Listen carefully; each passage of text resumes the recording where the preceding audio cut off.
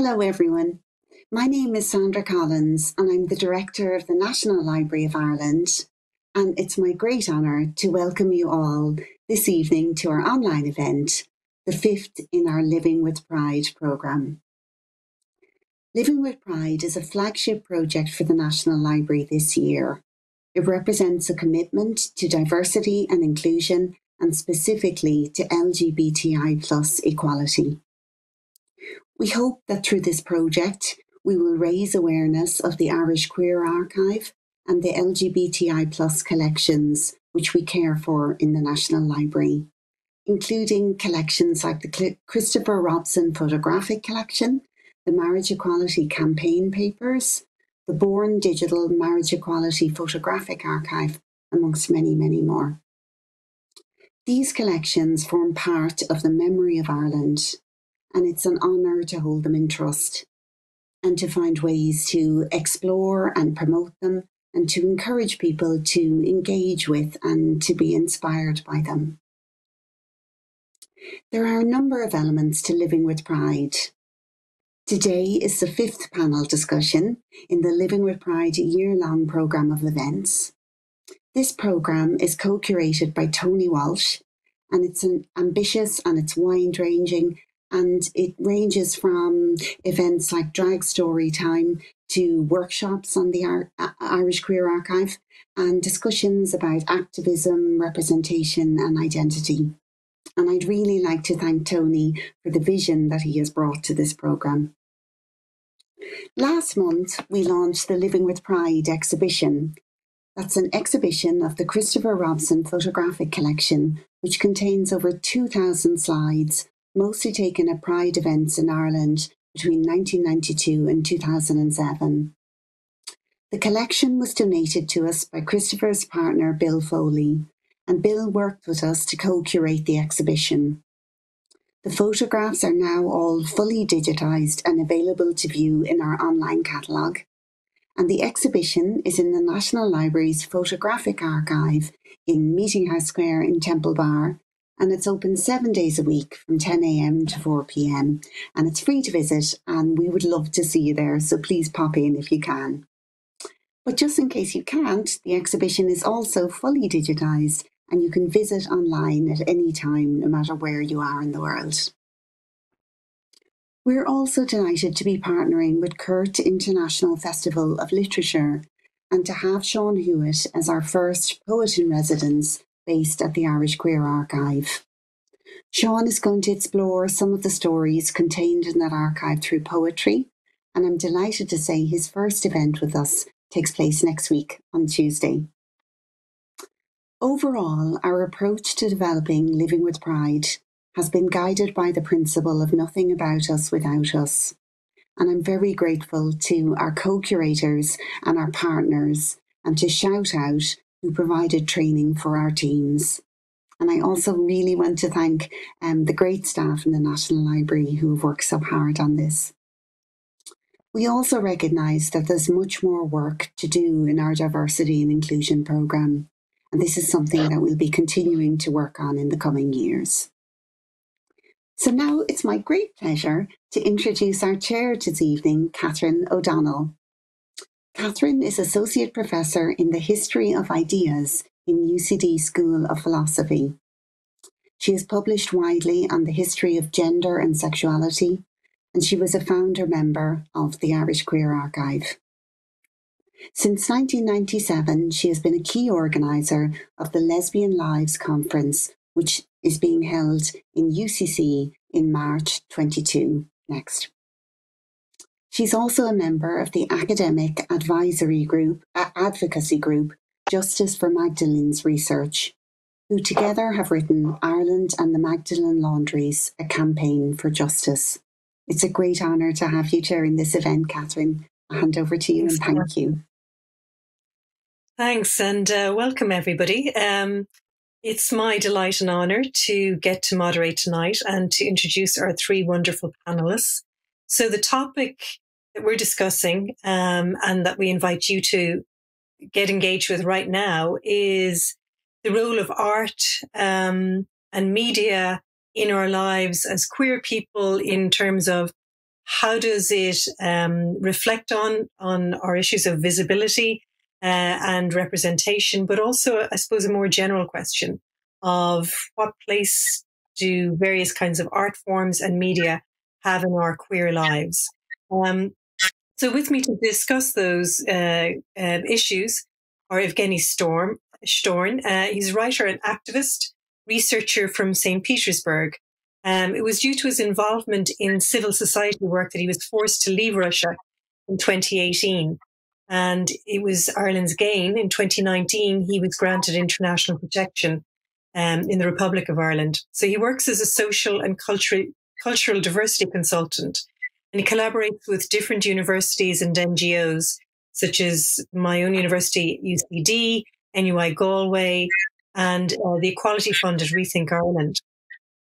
He co-facilitates a really interesting project with people currently seeking asylum in the Republic of Ireland, Something From There. And that project is ongoing with the National Gallery of Ireland. So Evgeny has been published in many academic journals, anthologies, and new media outlets, not just in Ireland or in Russia, but also in Spain and Germany. As an activist, he's been involved in human rights and LGBT advocacy for almost 2 decades. So I guess he started that when he was about 10. He's co-founder of Queer Diaspora Ireland, and that's an initiative that supports LGBT people in direct provision. In 2019, he was awarded the Inclusion Award by Galway Community Pride. And last year, 2020, Evgeny Shtorn was awarded the Gala's Person of the Year by the National LGBT Federation of Ireland and Exec.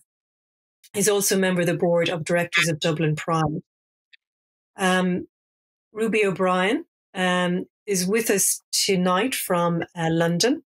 Originally born in Tralee, County Kerry, she's a very proud member of the LGBT community and also a very proud member of the travelling community, not often represented indeed in our LGBT fora. So you're doubly welcome, Ruby. She's a human rights activist and a proud transgender woman.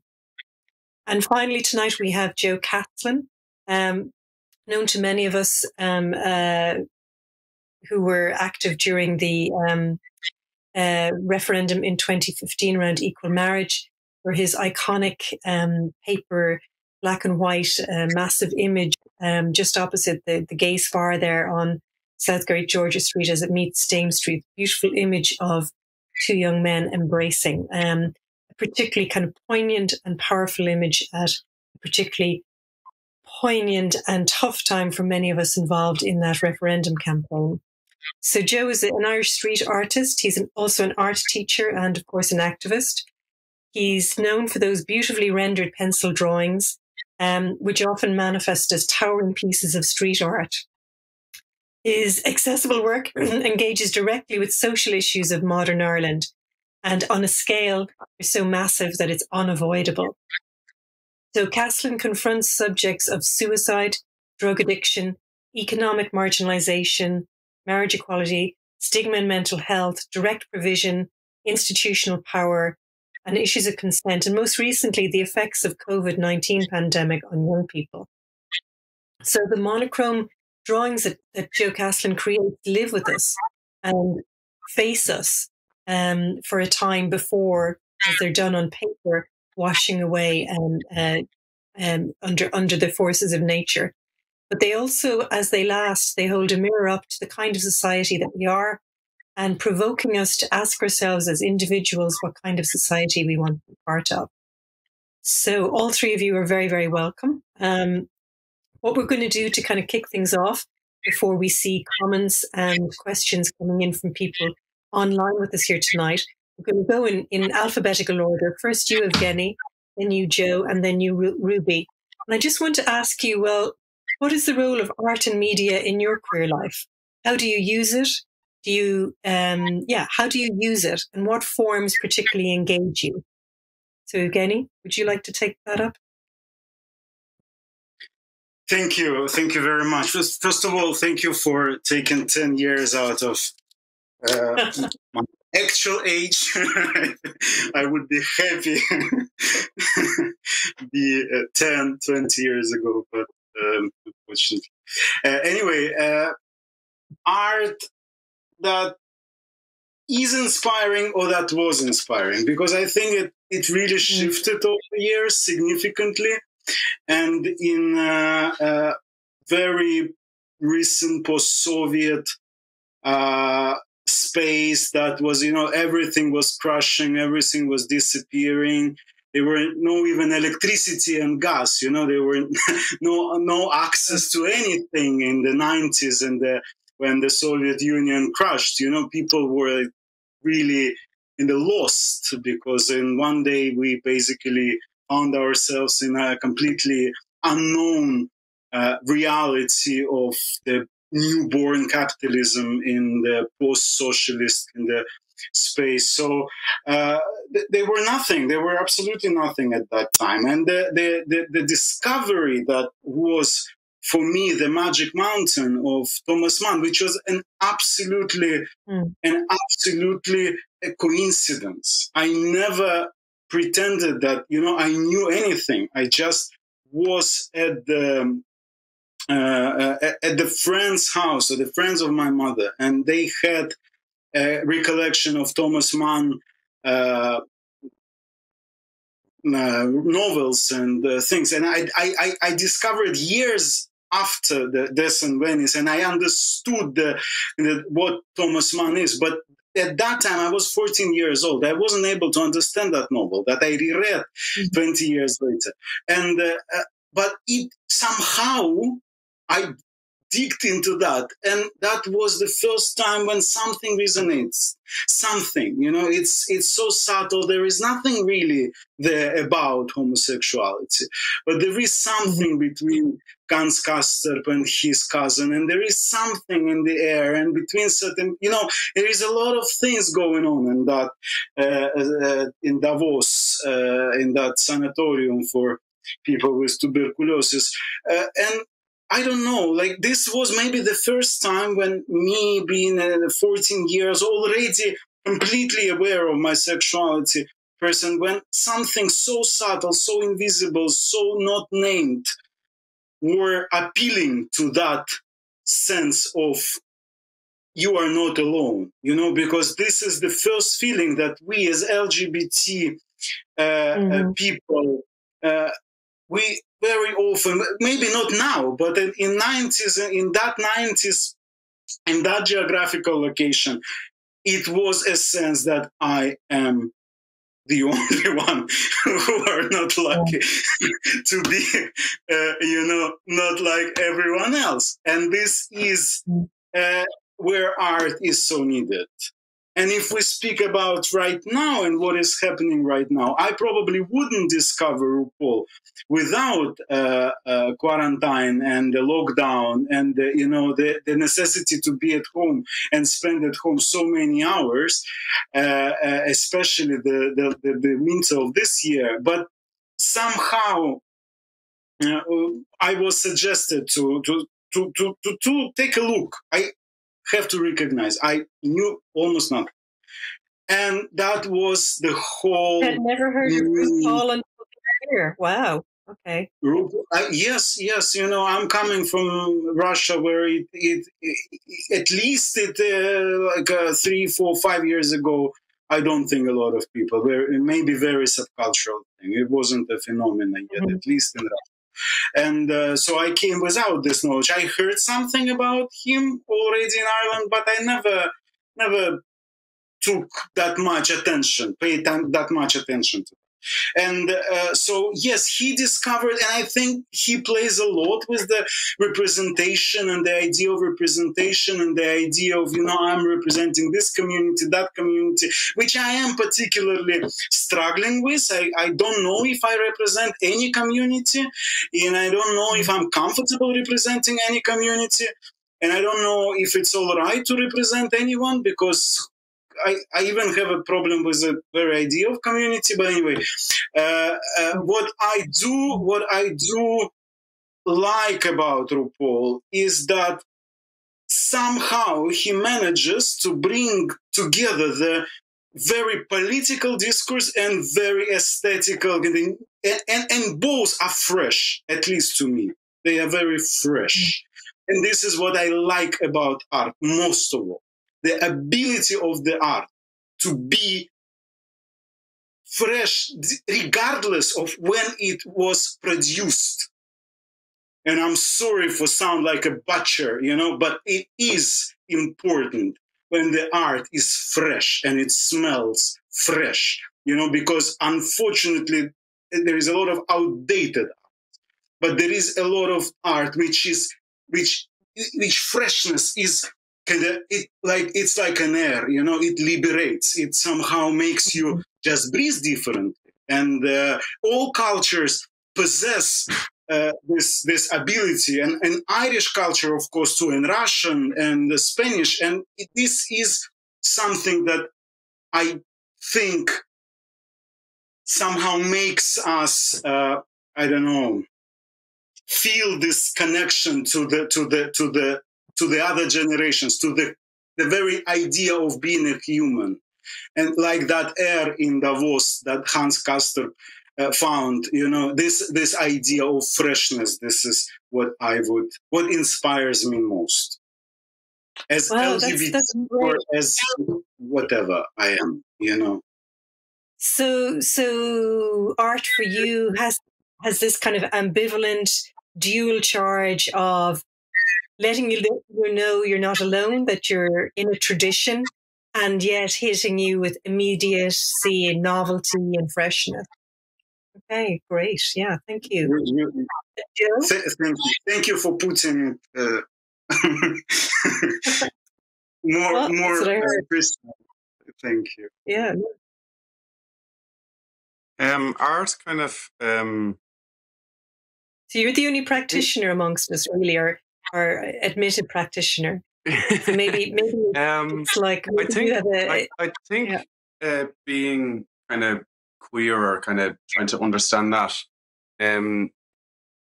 it was always a very negative thing. So it was like, kind of, I came from rural Ireland. It was, being different was always a very, very negative thing. It was always, kind of the one lad that might be gay that was in the town, or those that were very, very much known and pointed.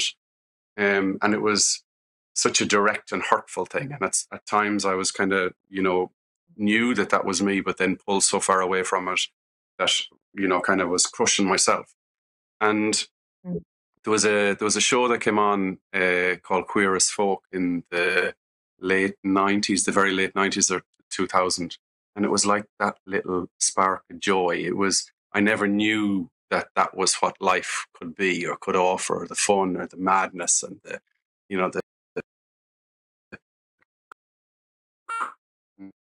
But I remember we had this tiny little television in the kitchen, and I was kind of sitting in beside it, like kind of hunkered in case anyone had come in the door, so I could press the channel real quick before I'd be able to turn it off. And that was, so the kind of lens-based media was that kind of opening that allowed me to see the positivity that was in being queer. And then when I got to college, so, kind of, I left rural Ireland, I left Roscommon and went to Dublin to go to art college. And it was there that, kind of, I came across artists like Robert Mapplethorpe or Keith Haring. I even found out about, kind of like Frida Kahlo and her journey through gender and, kind of ethnicity. And then kind of being queer has always framed every single thing that I put on a wall, from to be othered, to know what that walk is like, to walk in the shoes of being, kind of that you don't have full access, or that you're seen as slightly different, or legislation isn't in place, or you're seen as lesser. That has always been a big influence on the artwork that I create. So whether it is those with direct provision, or just the piece that I put on the wall, finished off putting it on the wall yesterday about Down Syndrome Ireland, or those that live in Ireland that have Down syndrome, it's to ask the audience, to stand in someone else's shoes and just see what it's like from their perspective. And it's my queerness that has given me that power, that I can do that I can create artwork that does have that empathy, that does have that power. And before, when I was younger, I used to think of myself as lesser.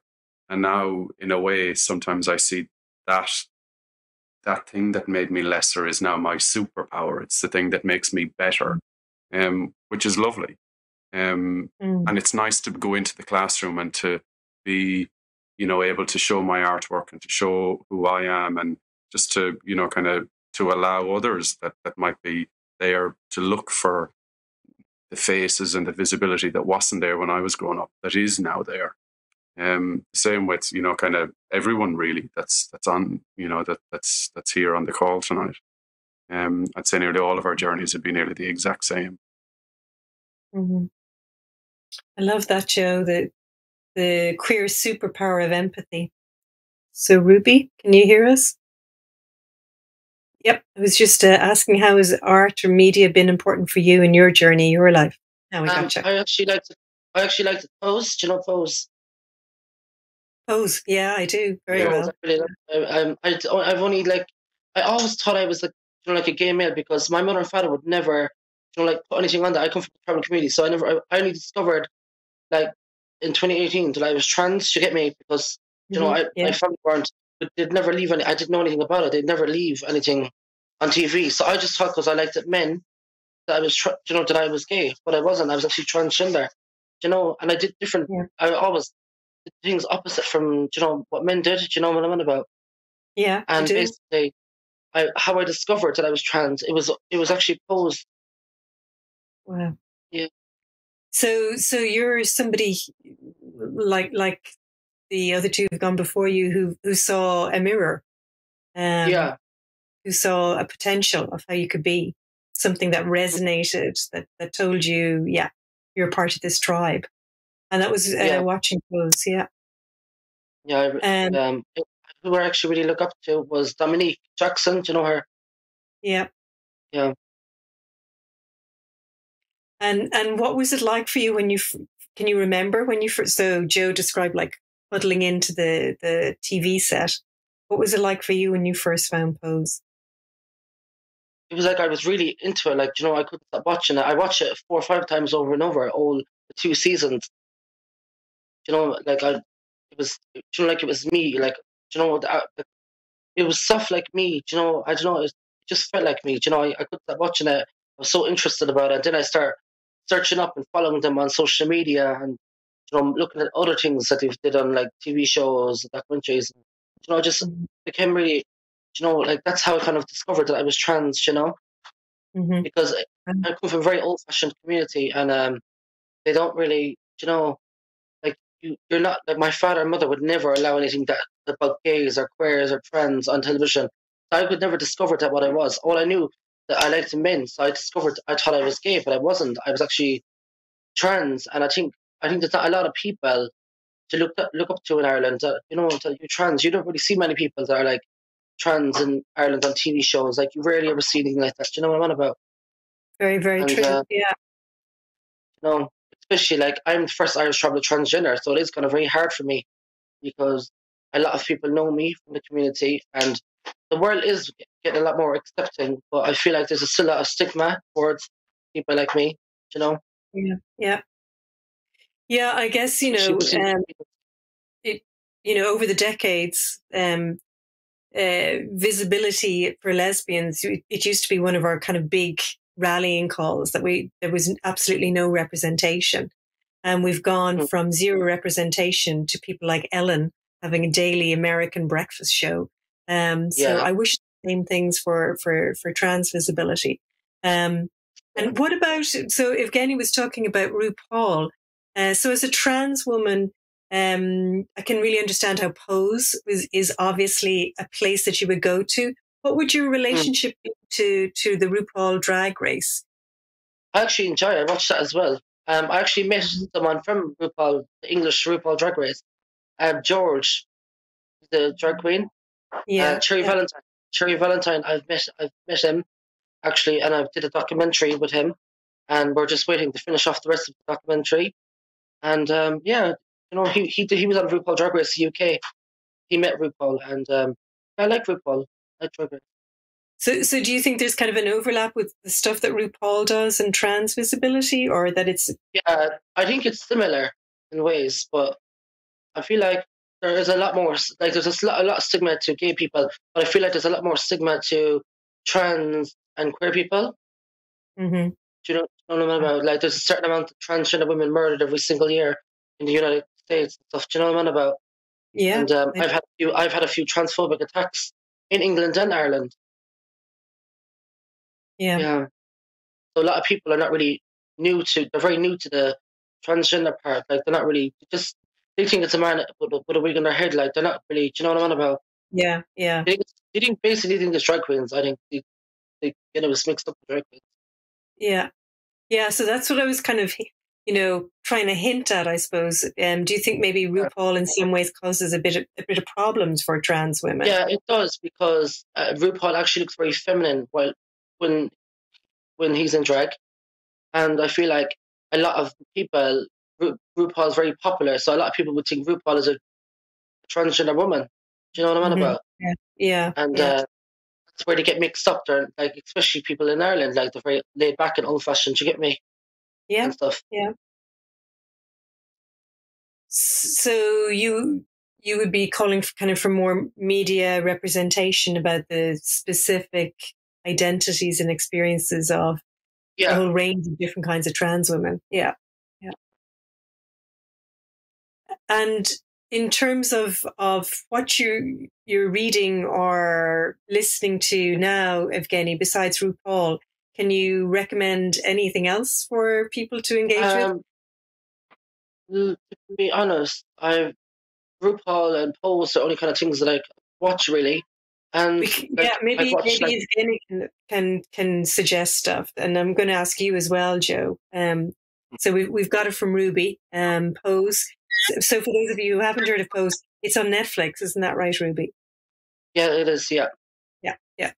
So Evgeny, what in particular are you looking at now, or consuming, if we can use that word, engaged with? Yeah, well, one of the recent books that I read that would be kind of good to mention in this conversation is the lost autobiography of Samuel Stewart, which was a very autobiography of Samuel Stewart. The lost autobiography. Yes, he wrote an autobiography, and there is a manuscript of that. And then he published some chapters of it. But then another person, I don't remember in which university in the United States, he basically recollected these two texts, and he created this autobiography that was written by Stewart, but never was properly kind of finalized and finished by himself. And he was a big friend of Gertrude Stein and Alice B. Toklas, and he also was a person who lived a life of a university professor, and then he became a tattoo artist, and then he became a writer of gay pornography novels. And it's basically like, it's a fascinatingly written and fascinating life that he lived, and the ability of speak about things that is absolutely incredible, because the book is written in the 70s, and I think with this openness and with this honesty, he probably he impacted me significantly. It's a kind of not academic book, but it is like in this in between where this reading is so beneficial for both, I think, for academics and for just readers who are not interested in the academic texts. So yes, and right now, but I cannot recommend anything. I just started a few days ago, is the Shugi Bain. Yeah. Yeah, so I don't know if it's good or bad, but so far I just read 15 pages and I like it, but I don't know for, I cannot yet give any definitive answer on that. But it used to be a big thing a few months ago. So I think you got answers. Yeah, won the Booker, I think. And for you, Joe, what is it mainly visual art that you engage with, or are there other media that's important to you? There's a lot of kind of, because I'm in the street art world, I would always kind of lend myself to that sphere. there's not a kind of a high proportion of female street artists. Thank God in Ireland there is a few that have started to come through, which is great. There's even less queer artists or openly queer artists. I remember for the 50th anniversary of the Stonewall riots, there was a few of us that were brought over, so that was lovely to meet others that were kind of openly visible. There's some of my mates that have recently transitioned that are in the street art community. So that's nice, and their work is very much reflective of their journey and who they are. So yeah, kind of. I was trying to wreck my head as Evgeny was talking and think of what I'm reading at the minute, but I've just finished teaching the Leaving Cert through the lockdown, so my head is in a bit of mush. I'd always dip back into the great artists, so kind of I'd always love to go back into the works of Da Vinci and kind of those beautiful established artists. There was some great articles online that I had read about. There was some great articles that I read online recently about Saint Sebastian, and the way he was seen as the patron saint of homosexuality because the arrows had penetrated his body and he hadn't died from those arrows. And we thought that it might come up depicted near naked. So absolutely. The one image of beautiful young naked male flesh you were going to see in churches for hundreds of years. And then it was funny to read that, and then the correlation between the plague at the time and what we were going through now with COVID. So it was that airborne disease, or they thought that it was that, and it wasn't actually an airborne disease at all that killed him, or that tried to kill him. So yeah, that was kind of, I always find a kind of move between things, and it always kind of supports or aids what I produce. Oscar Wilde took on the name Stephen Melmoth once he left Reading jail, kind of in homage to, it was Melmoth the Wanderer from the novel by Sheridan Le Fanu, I think, and also Stephen being the kind of the gay martyr. And yeah, Gio, I wanted to ask you, I think just a second, I remember from that book of Samuel Stewart that maybe will it's just an anecdote, but he was being very young. He was at some conference where some American writer was saying that when he was young, that writer who was already old, he was Walt Whitman came and put his hand on the head of that boy and said like something good to him because he was reading his poetry or something. And so Stewart, he came to that old man and he said, "I'm very sorry, but can I put my hand on your head because I want also touch something that Walt Whitman touched." And then he never stops there. He said, and then I thought I need to write to Bosie, and he wrote to Bosie, and he actually met Alfred Douglas. I will stop there, but I would really recommend you to read at least that chapter because it is very interesting. It's speaking about Oscar Wilde.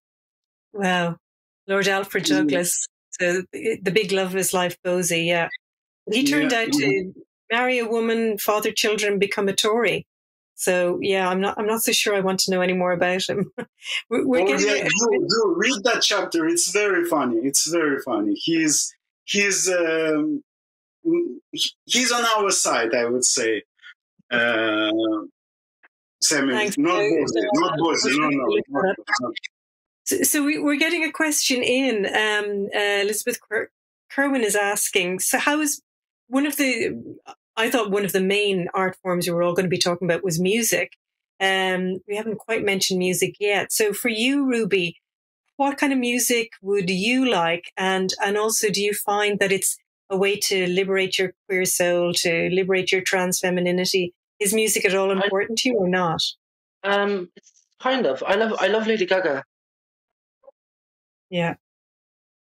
Yeah, I love her. Um, She seems very like, mutual. She's very supportive, I think, to the gay and trans and all them communities. You know what I'm about? mhm. Like, And I do. the song "Born This Way." What do you think of that in particular? I love that song actually. Yeah. Yeah, I like that one. Yeah. Yeah, I mean, I'm not trans, but it does seem to me to be, potentially a great trans anthem. Yeah. Yeah. And for you, Joe, is music part of your practice in any way? All of my really close I don't know if I friends. mean your practice of being gay or your practice of being an educator or your practice of being a street artist. Yeah, it's always on. Yeah. My mates would always have like the worst taste in music. Like it's appalling. Like it's shockingly bad. Um, I I'd listen to the radio. I don't really necessarily have anyone that I'd necessarily go to. My Mm-hmm. best mate and I went to Glastonbury there a couple of years ago. I was Oh, in wonderful. charge of, kind of getting around and he was in charge of the bands and bringing me to where he thought I'd have a bit of crack. And it's fine because I don't take ownership of it. And yeah, and so but then it also does influence me. So like if you look at Lil Nas and what he's doing at the minute and the way he has been so front and center about being gay, and he is, Mm-hmm. kind of another, kind of ethnic minority, kind of a young black gay man, and he's absolutely looking you down the barrel of the lens, and he's saying, "Yeah, this is who I'll kiss. This is who I'll be. This is," and it Mm-hmm. is power. It is, complete Mm-hmm. power. And the same thing when Ruby was talking about the gang that's in Pose. Those are not straight or, kind of actors that are pretending to be something else. It's Yeah. genuine. They are them, and that's. Mm-hmm. I don't mean to be putting words in Ruby's mouth, but it's a true representation. You can go from that program, you can follow those lives online, you can see their voices being amplified and listen to them as they bring you into the nuance of that group and that world. And it's Mm-hmm. lovely. And it's so authentic, and that's why it's so kind of appealing, well, for me anyway, to to be allowed to step into that world. Mm-hmm. Yeah. You feel you're being reliably taken care of by the women from Pose, I think, and brought into the. It's interesting the kind of the actresses Honest. in. Yeah, sorry, Joe. Yeah. It's honest, it's an honest representation of life in New York at the time, and kind of life that was there, and the balls, and it's kind of the RuPaul drag element of it that has made it now, that brings you back and gives you the history, gives you the context, gives you the kind of Paris is burning, those words, those kind of darling, and those comments that we just kind of throw around. That's our culture, and it's nice to be able to be shown our heritage, and to be shown our heritage, not like I was up to that little television. It's front and center. It's on, kind of people are consuming it at a great rate. Mm-hmm. Yeah, great. And Evgeny, sorry, Ruby. Yeah. Also, I think I look up to a lot of Marsha P. Johnson. Yeah. Yeah. Like they were black trans women that fought for the gay rights. Mm-hmm. Mm-hmm. And, I feel like it was very sad what happened to her. She also got murdered. I watched the documentary and stuff. It's very interesting. Mm-hmm. Mm-hmm. Yeah. Again, those documentaries are now available. I saw that on Netflix again. And it. For me, I mean, it was such a beautifully made documentary, and you got to kind of meet her family and really hear about her from being a girl, and also just how instrumental she was in the Stonewall riots, and instrumental in that word that Evgeny says he's not so sure of, community building. Like, she was such a community person. She lived her heart open and on the streets, and actively looking after younger trans, and actively try to find buildings for people to live in. And it is amazing too to see her life captured in film. Like we can actually see her image. It's not just somebody writing a story about her with a couple of photographs. Actually see her, inhabiting the world. So that's, then again, in terms of kind of queer history, that's relatively new for us. We have footage of such heroes or heroines like Marsha P. So for you, Evgeny, does music play any part? Yeah, just to clarify, I wasn't speaking about community building. I said that I have an issue with the very idea of the community, but I don't think we have time and space right now to go into that debate. It's a long one. As for the music, I don't know. I think it's so situational for me. Music. I'm quite illiterate in when it comes to music, but I do like symphonical music and I do like academic music. I really feel like it appeals to me. Whenever when it's a song and it's a word, I would rather have a tendency to listen to the words rather than to the music itself. So that's why I prefer have these two things separated and enjoy music when it's not mixed with words. So yes, recently, like Schumann would be my main companion, but I don't know if he was queer or not. I don't know. It has never been linked for me directly, but I would agree with everyone here that we have to recognize the contribution of the musicians, of the pop musicians, especially not just Lady Gaga, who is also, she did a lot, in certain contexts, but Sir Elton John, I think, also contributed a lot to the emancipation of queer subject that I would associate myself with. I think he also helped me to find a way out, And he is not seen maybe yet as this contributor, but I think he is effectively. I think he is. Especially because of what he did for people with HIV is remarkable, and he's keeping doing so. I do think we need to acknowledge his contribution, not only as a musician.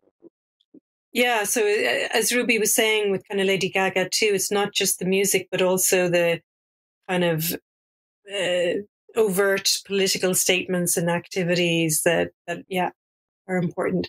So Joe, also, I just have to ask you. Sorry, Ruby, yeah? Also, I watched a movie called A Girl Like Gwen. It's about a transgender woman.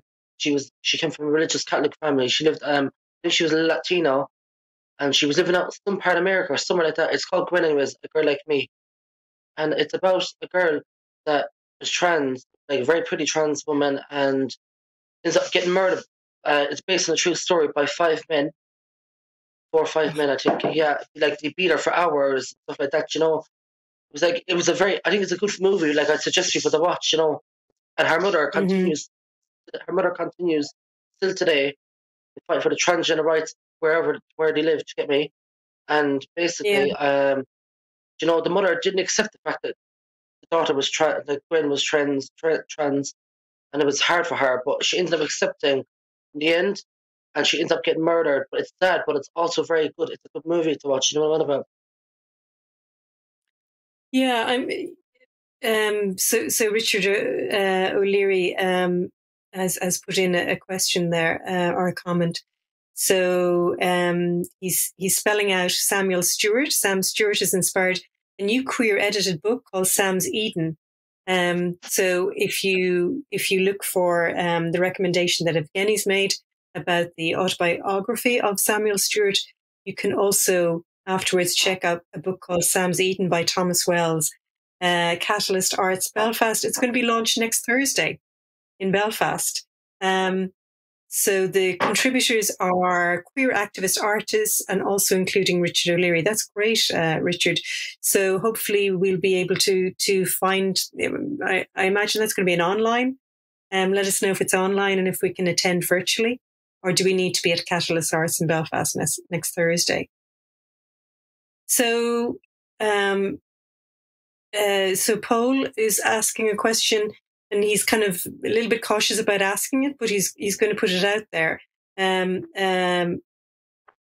When he sees pronouns after a name like he, him, or she, her, what does it tell me about the persons? Is it an indicator of trans or of solidarity with trans or nothing to do with trans, just to avoid any confusion? So it's to do with trans and some cisgender females on like TikTok, on their social media accounts, put down she, her pronouns. A lot of cisgender people are starting to do that, but most likely it started with transgender women, like they, she, her, and then they, them, and then he and him. Yeah, and also people are encouraged to show that they are allied as well with trans communities by signaling their pronouns that they prefer to be called. That it's not just up to trans people to have to announce their preferred pronouns, that if we all do it, then it's going to be easier for trans people to announce preferences. So I hope that kind of clears up that whole. It's both. It's kind of for trans people to announce their identities and also trans allies to normalize that practice of declaring what kind of gender pronouns you'd like to be called by. So Aoife McKenna was wondering if anybody has any experience or could comment on queer fan fiction writing. She's curious about the disruptive potential of deliberately queering popular cishet cultural artifacts, and she's loving the talk. I don't know if you guys know anything about, used to be called slash fiction. So started out on the internet. Yeah. Ruby? Also, I feel like a lot of people in like all different places, like Ireland, England, all over the world, used to use queer as an insult to people that are actually like queer, which wasn't an insult, but they used to call it. I really have no understanding in that part. But do you have any? Or yeah, I guess kind of. I do remember that there was a debate way back in the 90s, in the pages of GCN about using the word queer. So it kind of kicked off in a supplement called, that was produced in Cork called the Munster LGCN.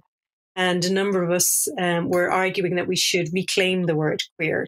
So, like the K word that's used against travellers, or the N word that's used against African Americans, that if you're from those kind of despised communities, that you claim that word back for yourself, so it can't be used to in the same way to hurl and hurt you. Yeah. Any of you guys familiar with queer fan fiction? Any? No. I have very superficial knowledge, but I did read a lot about Harry Potter and Draco Malfoy, and a lot of intercourses that they had in different parts of Hogwarts, but also about Frodo and Sam. And, in general, I think that there is a lot of emancipation again in this fanfics and in this writing. And I think we have to be very grateful to those people who contributes to our, understanding of the main in the books. Especially, and very often these books would be connected to a reading that is happening around your young adulthood. So I think it's very interesting that it is somehow interlinked and connected and developed into that. And impossible to articulate things that are already somehow in both sagas, in the Lord of the Rings and in the Harry Potter. We do find this sort of motives, but then fanfic has the liberty, the unauthorized liberty to do to go much further. So I do like the idea, but I haven't read that much. Only these things that kind of maybe just very on the very top of the the fan fiction.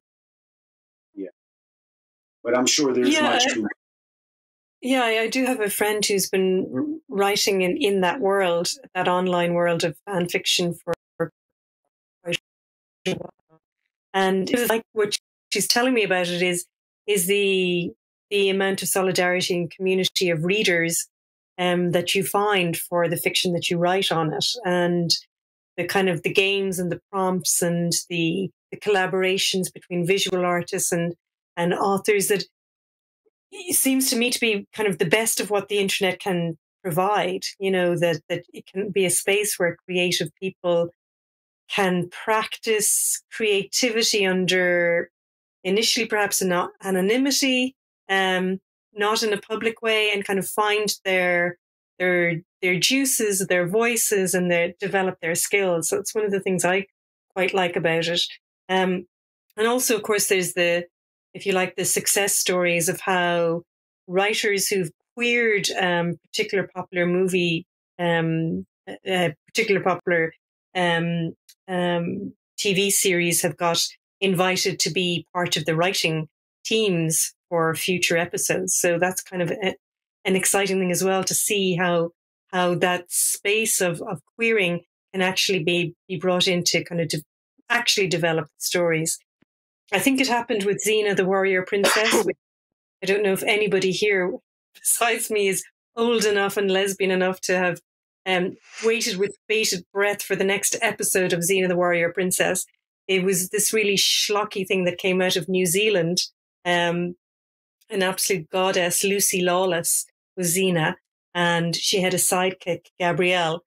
And so there was lots of kind of queering of a relationship that seemed to me to need absolutely no extra imagination or queering. It was just so obvious that they were a femme-butch couple.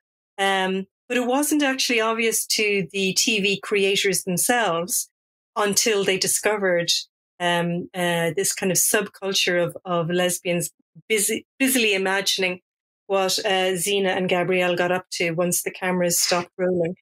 And some of those writers indeed were taken on to develop the series that did get more queer. So we've got very little time left, just about kind of 5 minutes or so. I do have kind of one question, and it is specifically for Joe. Actually, two questions for Joe, but I think we can all bear with just him being the focus in our final moment, seeing as he is both an arts educator and a practitioner. So one, what are your musical preferences that are so bad? I really have to find out. Is it Big Tom and the Mainliners? Is it Ross Commons' Best Country and Western? And two, you know, when you're going in as an educator to young people and you're the arts teacher, what kind of things do you hope that they'll get from taking art classes, or what do you hope to do as a teacher of art? So I know that's a really big, but I want that to be an open-ended question. I think the best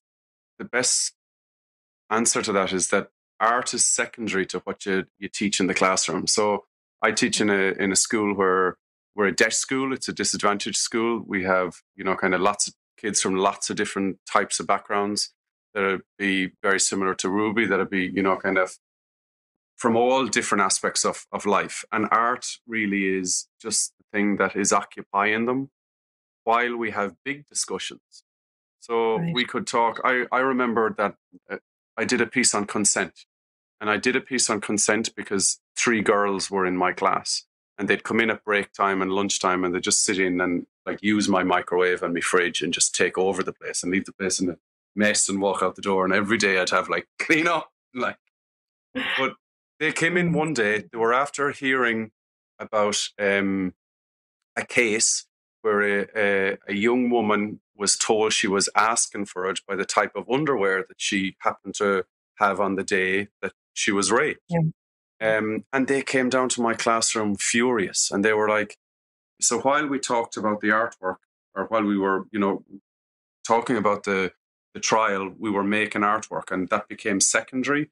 So the bigger thing that was happening in the classroom was about consent, and it was about, kind of their understanding of what it meant, and them telling me, and them trying to understand it, and then they seen it in their world, and they go, well, your man now, when I was down, kind of in the nightclub there, or in the youth disco there a couple of months ago, I told him and he didn't, and then she came over and helped me, and so they took big things, and it's how you distill very, very big questions. And the art happens because you have to teach a curriculum, but it's always better when it's maybe secondary to the bigger, wider understanding of what it is to live.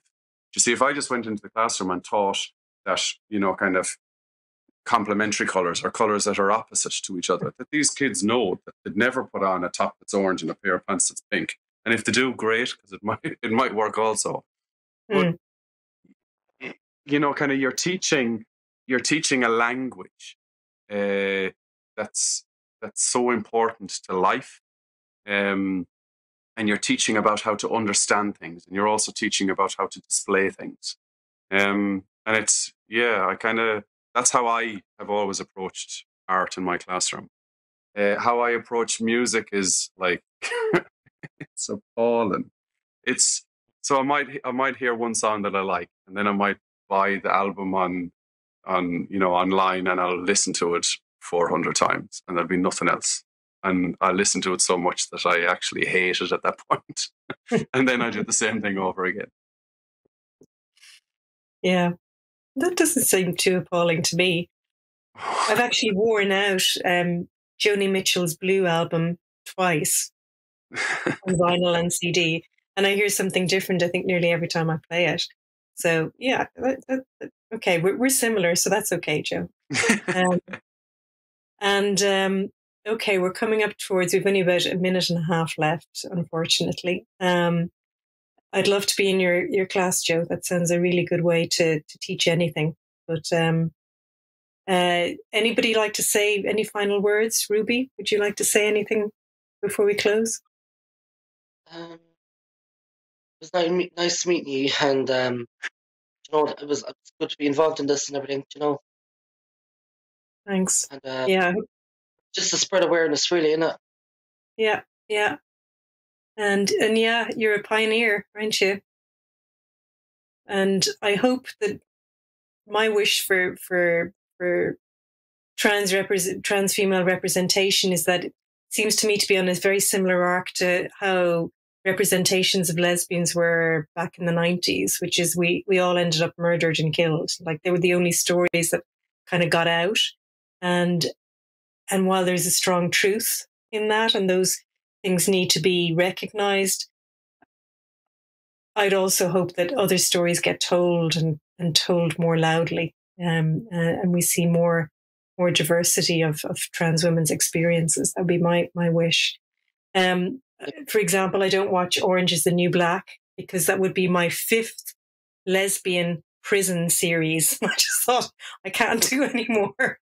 And now I can see lesbians in other places besides prison dramas. So yeah, I wish the same thing for trans women. So Evgeny, would you like to say any final words? I think I've said enough, but thank you very much for that conversation, and to you for your moderation, and to other speakers. It was very heuristic. Yeah, I'd love to hear Schumann being played in the George sometime. So yeah. And Joe, any final words from you?